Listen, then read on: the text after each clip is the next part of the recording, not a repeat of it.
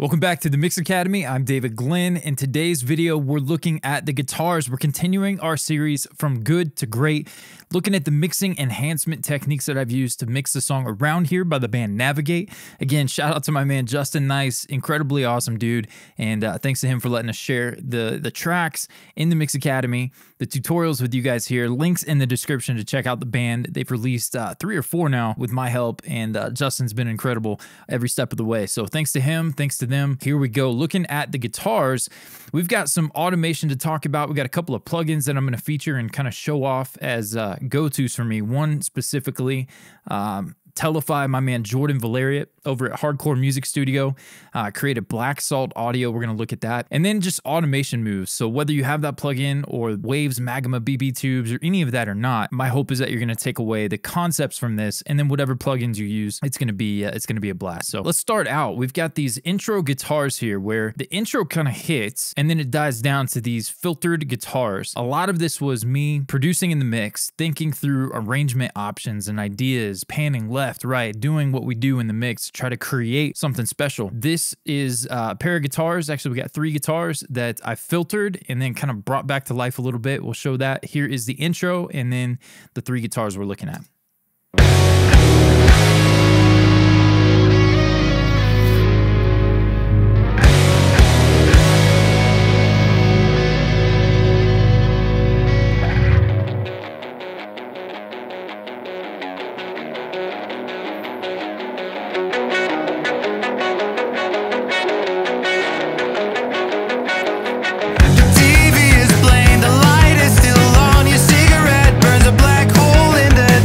Awesome. So a little bit of character at the beginning of the track.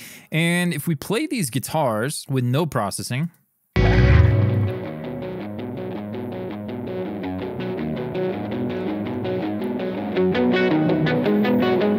too muddy, right? Ultimately, we needed these to stand out a little bit more. And so I filtered them, and my go-to plugin recently has been Telefy for that. Black Salt Audio.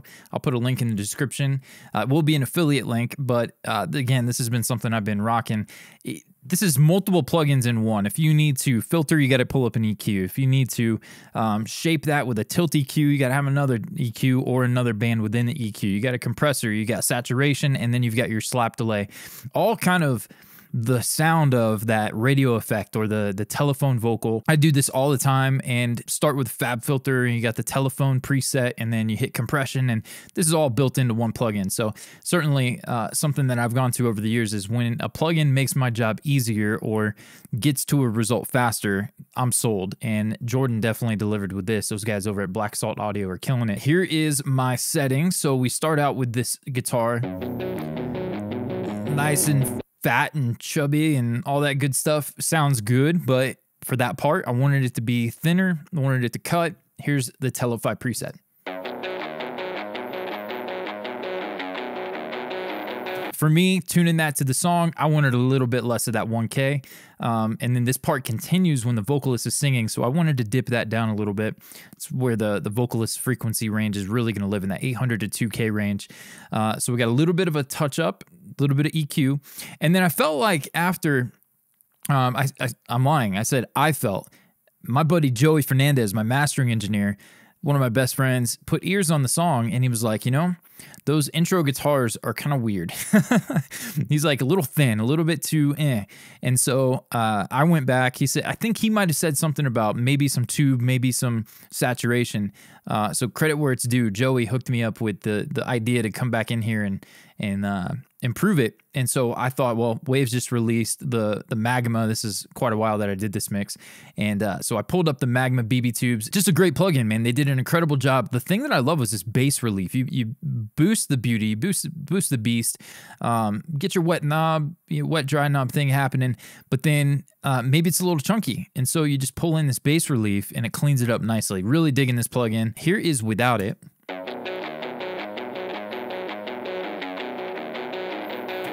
Again, kind of thin and whatever. We went from a little too tubby to now a little bit too small, too thin. And then here's without it, and then I'll put it back in.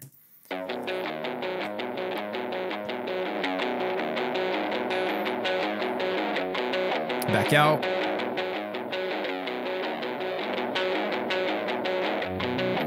So there's certainly a volume difference thing happening there, but hopefully you can also hear it's filling it out. It's giving it a nice bit of fullness back. So kind of a meet in the middle between the two. Love what that was doing. So Telefy and Waves Magma BB tubes. Same exact thing here, I'm pretty sure, on the left side. Maybe another little bit of a dip there. But yeah, same exact settings. So left guitar, right guitar. Same thing. Now I did automate that. Or excuse me, choose to pan the first one right, the first one left. I think they had it all just right down the middle when it first came to me, but small potatoes. Moving on, this one gave a little more love to. So let's say you have your rhythm left, your rhythm right, and then you have a solo guitar. You have a vocal, you have whatever going on.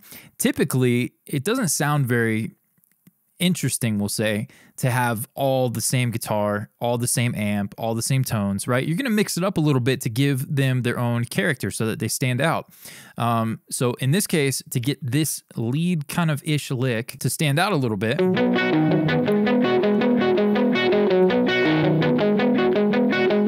that's the original.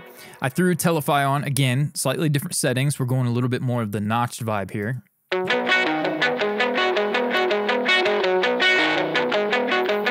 Okay, and then EQ again, taming the harshness up top, making sure that we control it a little bit. It got a little out of hand with Telefy. Pulling back some of the fatness, which I'm then going to put back in, but it's a little different. Pulling out low mids, so here's that.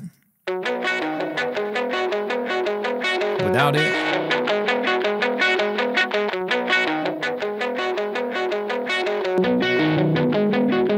You can hear back to raw is certainly too full, too fat, doesn't fit in the mix.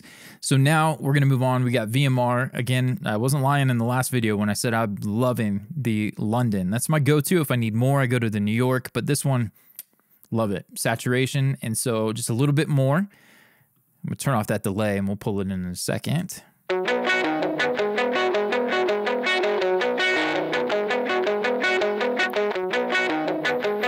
Kind of muddies it up a little bit, but I don't know. I kind of like it. A little extra saturation. That one's small potatoes. Moving on, I've got the dotted eighth delay thing happening. A quarter on the left, dotted eighth on the right.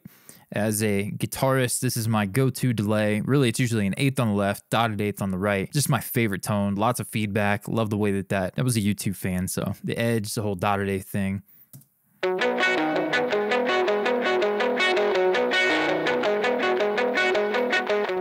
So now that gives it a little more character, sitting down the middle. Here's the three together.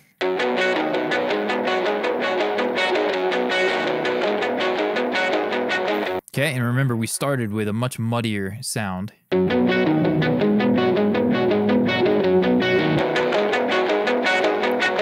Yep, so now we go to the Magma and without it, with it. Showing off the intro guitars, we brightened them up, we thinned them out. Let's hear when that third one comes in. Pay attention to how it's got a little bit more of a nasally tone, a little more of that upper mid-range character.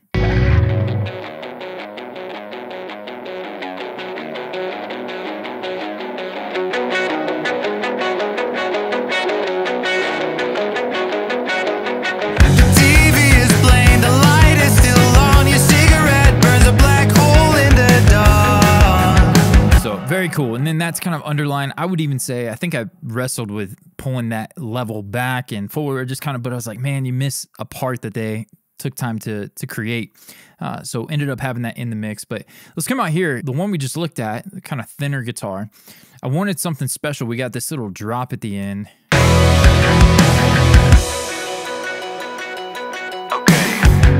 So I didn't want that to sound the exact same as the intro.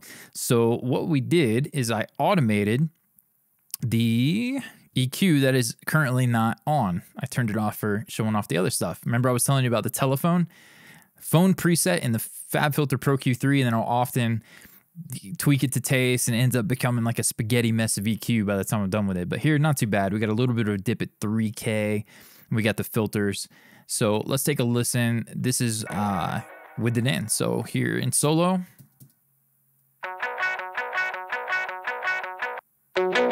Cool. Without it. A little too full, right? And so I wanted this drop section.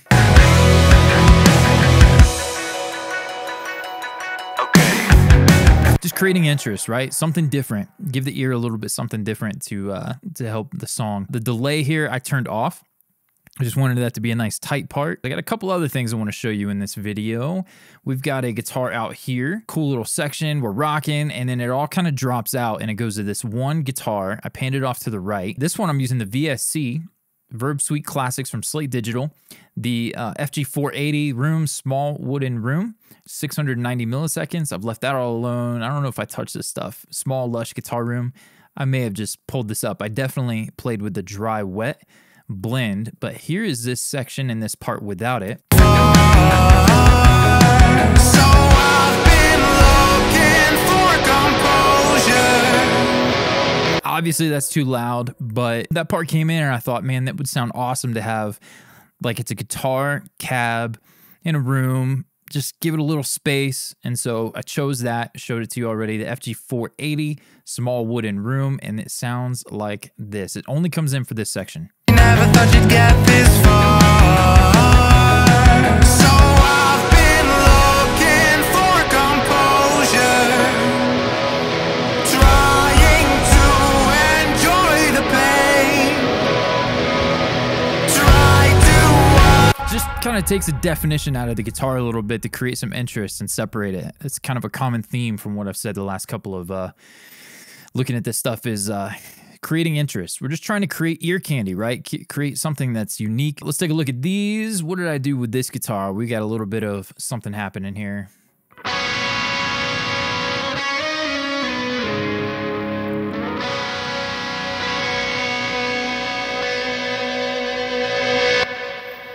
Right on. So we got that interest, right? We're creating interest again, pulling this swell up. I'm raising the level of the guitar there, but I'm also sending it to a verb. So that splash is spilling out right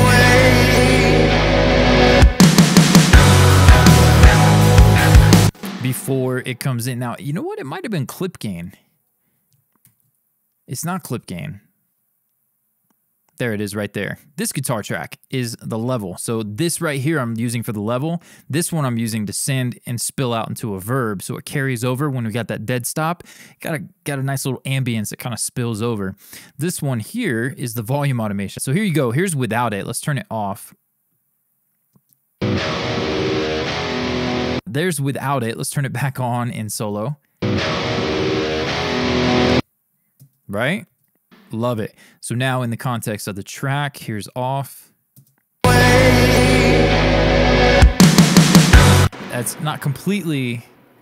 Let's turn this off. And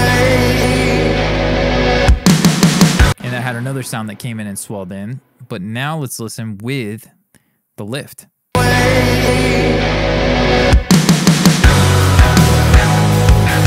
Love it, man. So nice little moves here and there to create character, create some movement, some interest.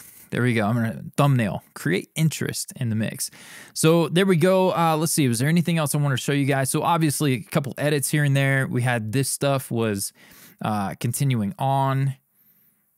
I broke that other one down to another track, but let's take a listen. If you have this stuff all hanging over, what that sounds like. Let's show off the edits. It just didn't make sense, right? So put those back. And give that snare fill that we showed in the drums video. If you haven't seen that one, definitely check it out. Link in the description. And yeah, so some edits there, some drops. And then there's one last thing, kind of a bonus tip I want to show you for the guitars. It affects the guitars. And that's my all music bus. We're going to look at it when we go to the... when we get to the mix bus. I've got the vocal video coming to you next and then the stereo bus after that. But for the sake of full disclosure with the guitars, I have in my mix template, depends on the song, the genre, this one going for that hyper-real sound, I've got some extra width. I've got 35% added with the Isotope Ozone Imager.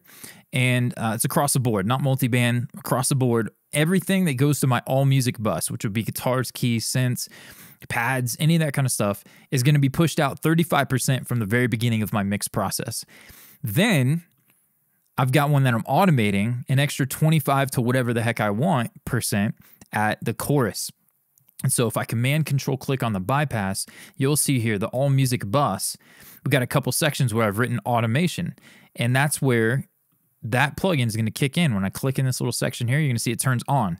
So now at the chorus, the bridge, the other choruses, those guitars are now not only going to get louder because there's a little bit of a loudness jump that happens with the imager, unless you don't want there to be, but I like there to be. So there's a little bit of a loudness jump and it gets wider.